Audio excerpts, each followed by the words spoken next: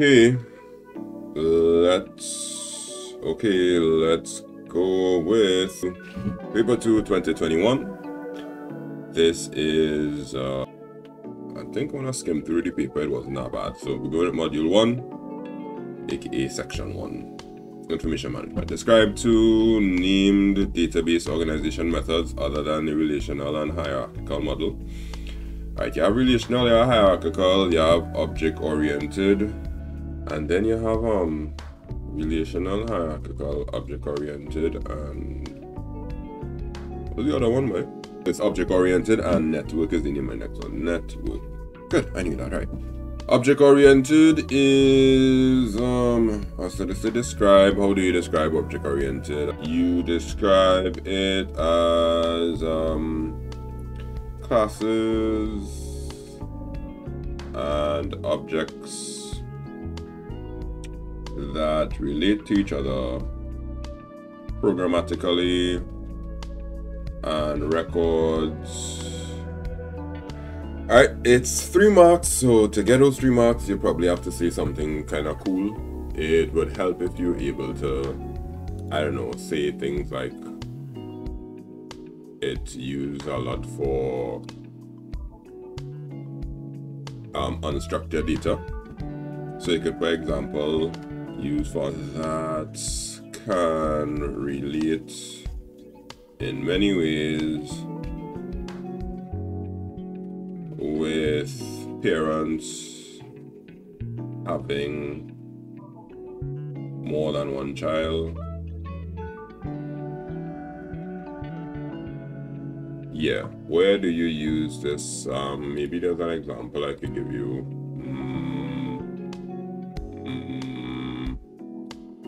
Good for structured data. Yeah, that's the best I could give you there. I think that should be good enough to get these 6 marks. You never know exactly what they want with these, because we don't really have like a textbook that tells you how deep, because object-oriented could go really deep, network could go really deep. So you had to kind of figure out, okay, how deep do you really go when you're answering those questions, and how deep do you really go when you're teaching. So I have problems with that from a long time. So if the answer is not perfect, you can leave a comment and let me know what will be the perfect answer. That might help some other people. Outline 2 differences between hierarchical model and relational model in database organization. Alright, good. So difference number 1 is hierarchical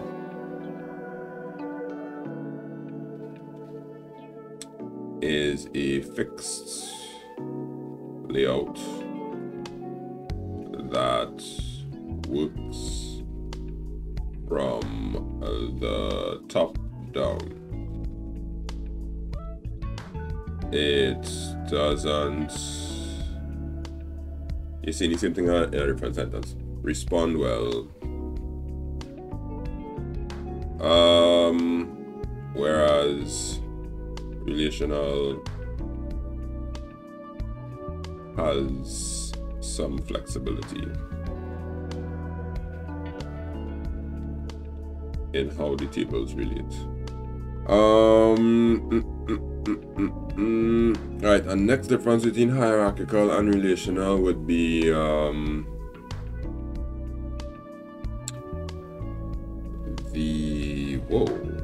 this is a tough question. I ain't gonna lie to you, this question has some depth to it. Okay. Fixed layout top down doesn't respond well to major changes. Okay, I'll put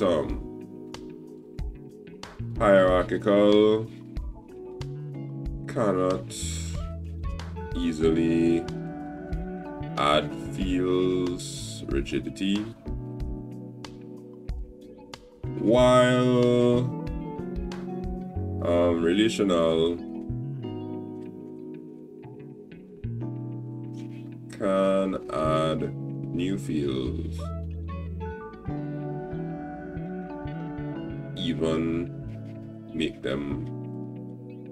Alright, so it's 4 marks. I probably overwrote, but honestly I'm not 100% sure of like how to clearly articulate the differences there.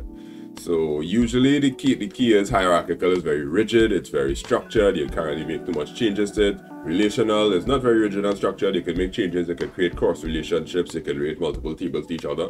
So you want to get something along those lines to explain, and I've gathered they wanted to just show you understanding, because the understanding of it is what really matters the most. Alright, explain 2 ways in which data mining could help a school benefit from its students' databases. 2 ways. They can extract data about the school population that will help them make decisions about which extracurricular activity does. Example, 25 plus people like football. Next one would be they can extract information that would show trends in the performance of certain classes.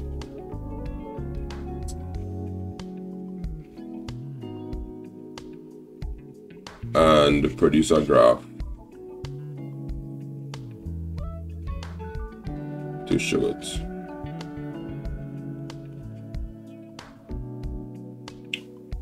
Yeah. Alright, outline 2 ways in which data warehouses are used in organizations. Wow, they really want you to write plenty in this paper, boy. Jeez, look at lines. Alright. It's no secret that I hate to write long answers, but IT really does the most to help you write long answers. So let's go, let's see, outline 2 ways in which data. Okay, so a data warehouse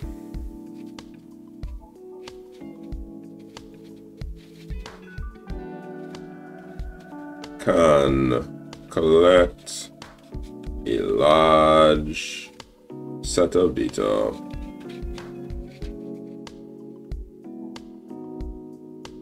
and find bigger trends than can be found in a data mart.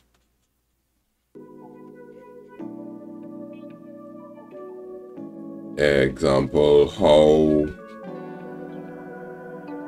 branches of the organization are doing in selling their new products.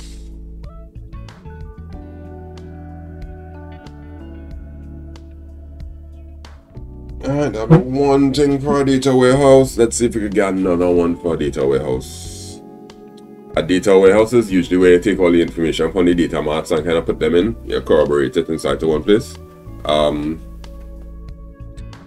They can extract information on certain parts of the system that would not be immediately apparent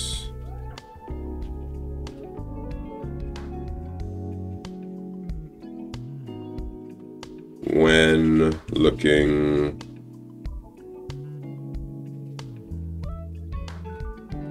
at the raw data. Example, the sales forecasts the past 10 years can be compared easier. Yeah, for 4 marks, I see that being okay there.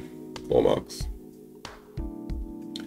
Alright, a company that sells products using a physical store offline has decided to offer its products for sale using a website. There's 3 issues related to data handling.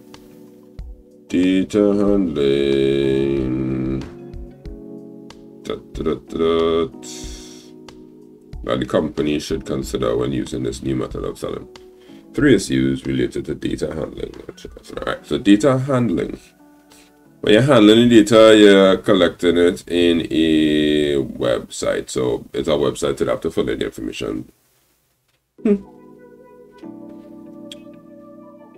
issues. List 3 issues. So you're supposed to just list it. Do we have to write a sentence for it? I don't know, but they give us a lot of lines just for these listing. Alright, so let's go. Security.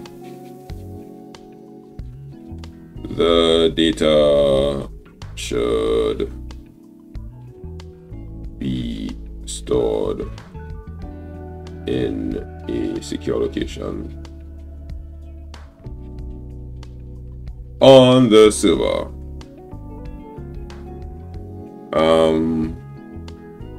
Accessibility. The data should be accessible. Stop it. Yeah, data should be accessible to both the user and the company website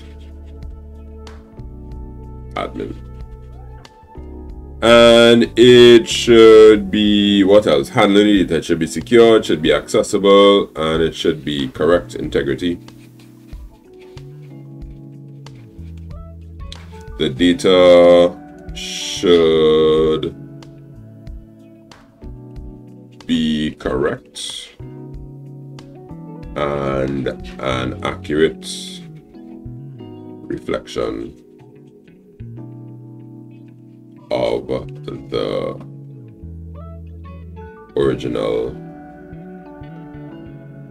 data that was input.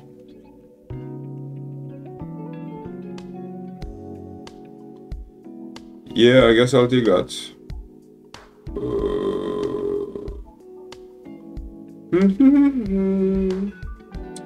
Outline 2 ways in which the company's data processing might be impacted by this new method of selling. Okay, 2 ways why the company's data processing. All right, so remember they used to do it manually, right? Yeah, they have a physical store offline, right? And now they're doing it online. Their data processing, how will it be impacted? For 4 marks, what we want to say is it will be faster. 2 ways in which the company's data processing might be impacted by this new method of selling. It didn't say a bad impact or a good impact, so I could say a good one. Okay, let's say it'll be faster. It'll be speed. The data would be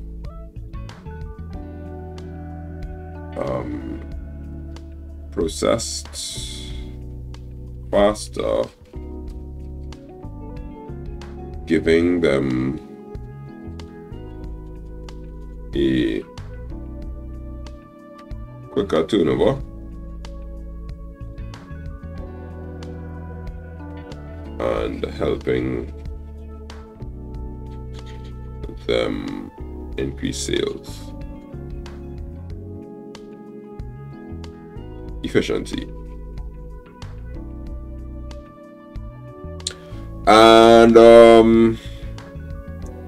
2 ways in which you, alright, storage is a good thing. Storage. The records of their transactions would be kept in a more accessible state.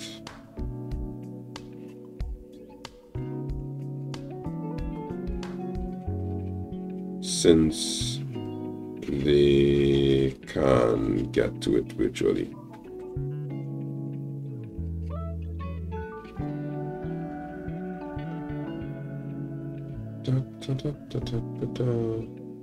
Yeah. So Google speed, storage. When you talk about data processing, you could even go and talk about input and then the output. Information processing is input, process, output, storage. So if you could explain that in light of the company, you should be good. So I went for the speed, which is more processing, and then I went for the storage, but you could go input, output. Yeah. Yes, this question was not nice. Look at the amount of writing we had to do there already. That's a whole, how long are we recording for now? A whole 19 minutes thereabout. And I just finished question 1. Wow, boy. You did the most for this paper. Alright, state 3 ways in which the untimely submission of sales data from a company's sales representatives can affect the company's revenues. Outline 3 ways in which untimely submission of sales data from a company's... Alright, so sales data, untimely submission of sales data from a company's representatives can affect revenue. So how does sales data, which is untimely, affect your revenues? If you don't get the sales data on time,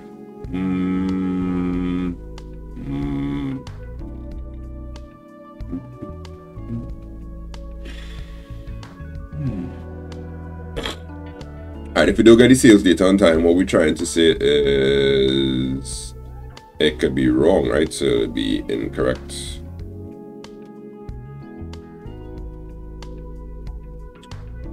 No, incorrect what, boy? Incorrect projections? No, incorrect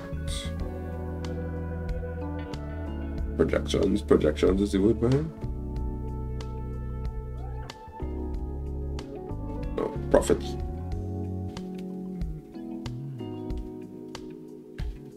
Alright, so it can affect the profits.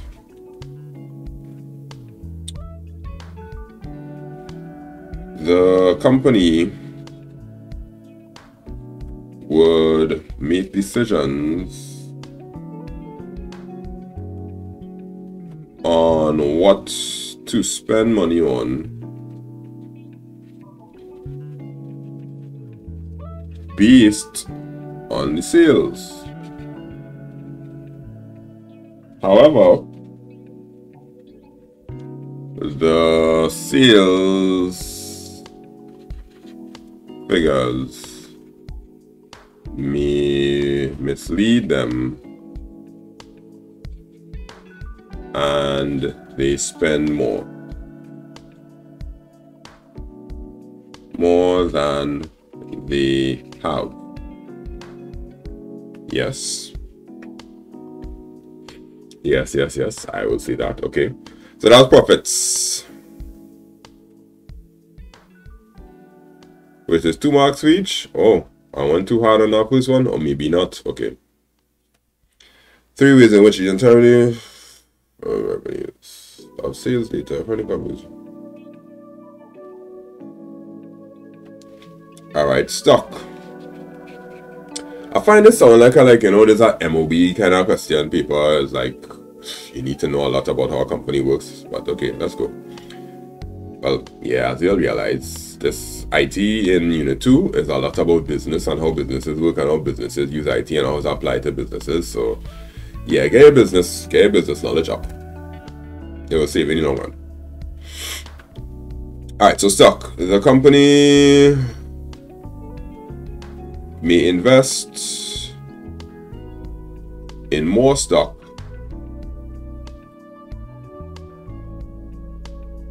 to replenish what was sold but they may end up being overstock.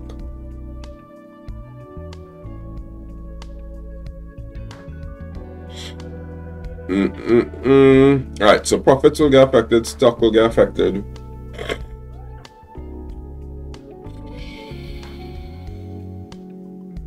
You see, we have to say something about revenue.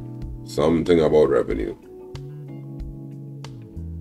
So they will lose money, they wouldn't make as much profit, they will have too much stock, which will cause them to lose revenue because they spend money on the stock.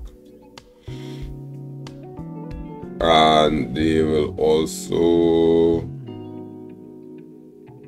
they might pay the sales representative a higher commission. Again, you need to know about business. Commissions. The sales representatives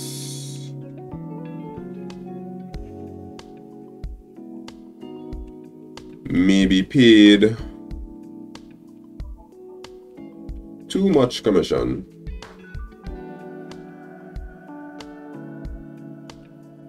resulting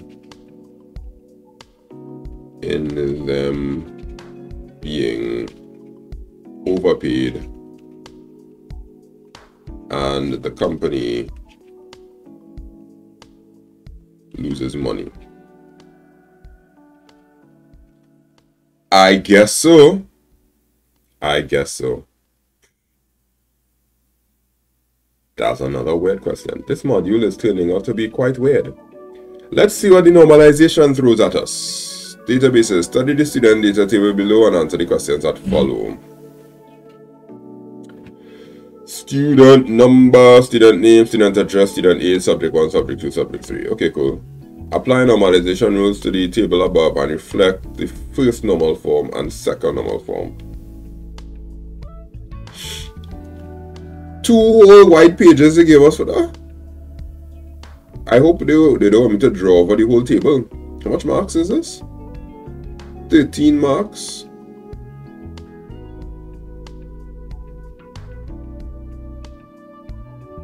Yeah, but how they want you to reflect it? Do they want you to write over the whole table? If they want me to write over the whole table, that would be very disgusting. I'm not going through that.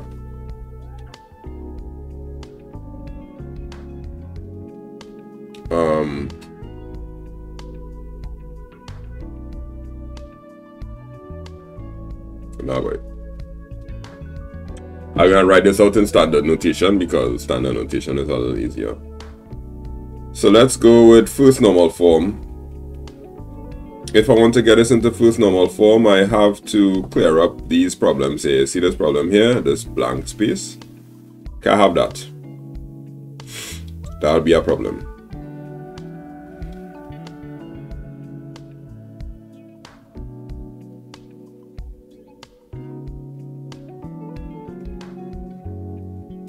So what we will do is to get rid of the first normal form problem is we gotta break this up into 2 tables. We gotta have student number. We need to have a student table. Student. And then from the student table, we're going to have student number. That will be our primary key. Student name. And student address.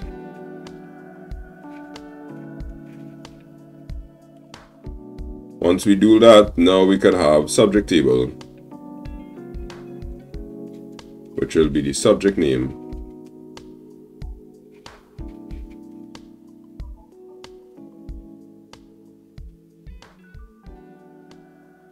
yeah, that's all. Oh no, I forgot to put student age. Right, so we had the subject name inside the second table. Right, so that's first normal form. We really don't have any issues there. Everybody is atomic, meaning that all the data is individual. I really hope that they don't want us to draw the table. Apply normalization rules to the table above to reflect the first normal form and second normal form. Do I have to draw the table, right? first normal form and second normal form. Do I have to put it in first normal form, then second normal form, or do I just have to put it in second normal form and assume that it's in first normal form? No, they specifically said first normal form, then second normal form. So let me go to the 2NF now. Second normal form now would cause me to have to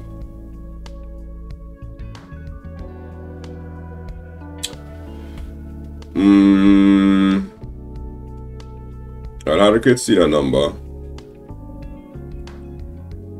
Then I'll have to create student name. Then student address. Then student age. And now I have to relate what subjects you're doing. But if you're doing 3 subjects, that's kind of tough because I can't just put a foreign key there to be like subject ID. So I'll put enrollment ID.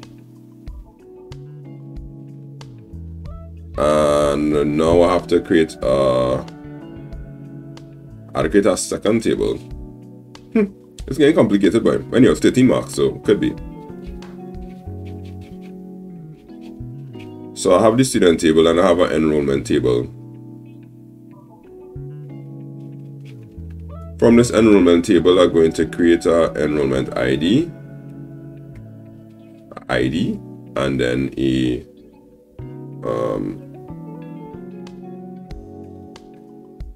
subject ID.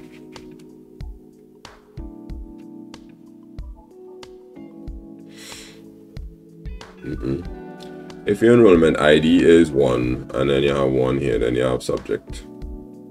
Then that subject will relate to our subject. No.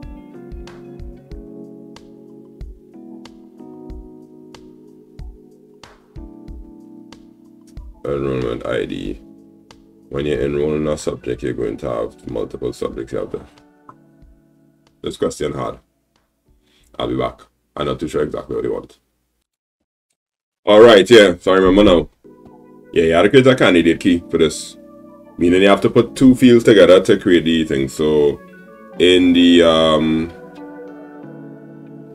we do have to create an enrollment ID. Well, yeah, we have to create an enrollment ID.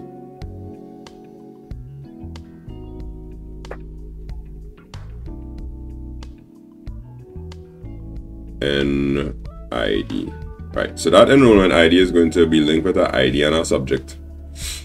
So your ID and your subject will be the 2 primary keys here, because they both are a key. So the enrollment ID and subject, they will be linked to the ID. So the ID will link here, and then it will tell you what subject they're doing. And then you have the subject.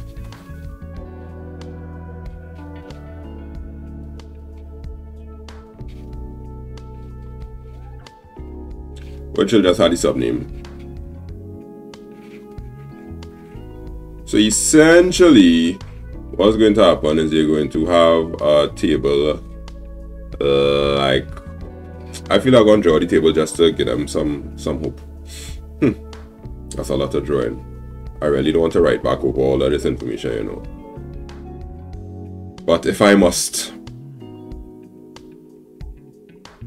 So there's student number.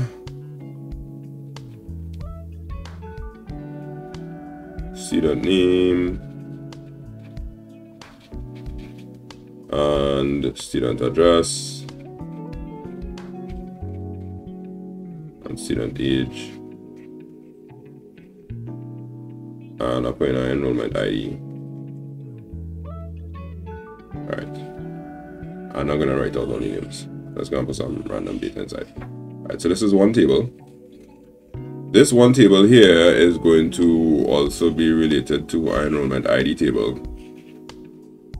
So I'm going to call this ID and sub. And then there's another table underneath here called subject.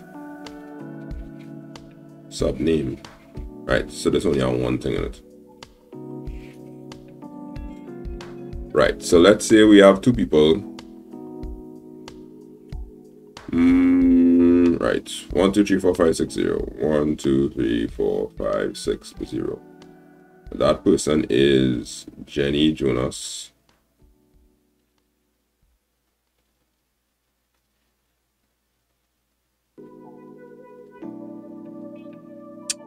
Ah, I now see what they wanted us to do for the first normal form. The first normal form, we had to separate these things here. Alright, so let's go back to the student table here. So the student name and student number would be okay, that's good. And I'll pull this across, because first normal form requires me to put in student number, first name, surname, and then I have city, no, town and city, town, then city. Right, okay, now I have made the data atomic. Atomic means that each one of these has its own place. Alright, I can see where the 13 marks coming in now. Yeah. This is taking really long. Yeah. Alright, I can see where the 13 marks coming in. Alright, good. So now we have that. Right. So now for second normal form, I basically have to put back that same thing. Which means I'm going to have to shortcut this and take you out. Delete. And copy this exact same thing from here.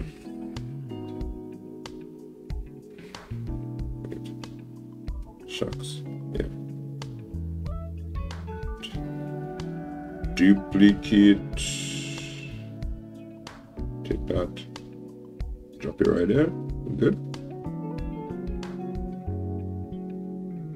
I'm just missing the H part. Right. Student age and take out that and then right, good. But I'm not gonna update this next table here. But anyhow, what gonna happen is that the student name, which is like Bob, blah blah blah blah blah blah. You'll have an enrollment ID of like 1. Enrollment ID of 1 will tell you what subject day that is, which will be like maths. And then it will have an enrollment ID of 1 again, but it could be IT. And now this is going to relate to the subject there, which will be maths and IT. So the subject name here will be a one-to-many relationship to that. And the employee ID here will be a one-to-many here also. So when you want somebody's enrollment ID, you will be able to see all the enrollment IDs and all the stuff that they have here. Wow! I hope I didn't overthink that. I do have the answer sheets to this to know. But I'm glad for the first part I realized that first normal form would allow us to make sure all the data is atomic. So we have to make sure all these empty spaces are not there, which will mean splitting it into 2 tables and making sure that the data is atomic, which will be first name and surname, and address will be like that. The second normal form part, I gather that this is what I'm looking for. Maybe I overthunk it, and I went to third normal form. But yeah, that should work. For 13 marks, that was enough work for 13 marks.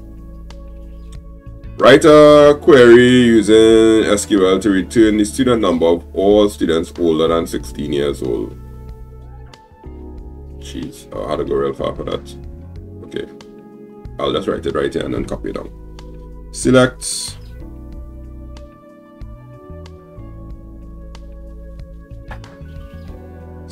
student name.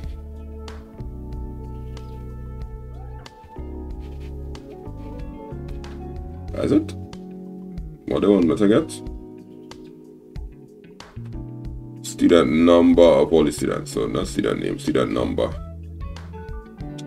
Student number and student age from the student table where student age is greater than 16 semicolon.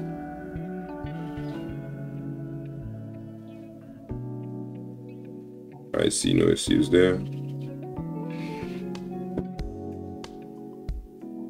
Right, select student number, student age from students where student age is greater than 16. That's the best you're going to get. The student number of all students older than 16 years. Yeah, that is all. Why did they give me 6 marks for this?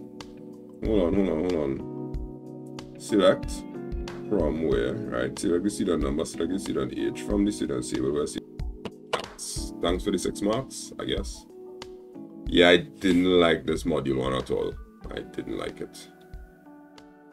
It was not fun to do. It was not fun to do. Alright, look out for the video for module 2.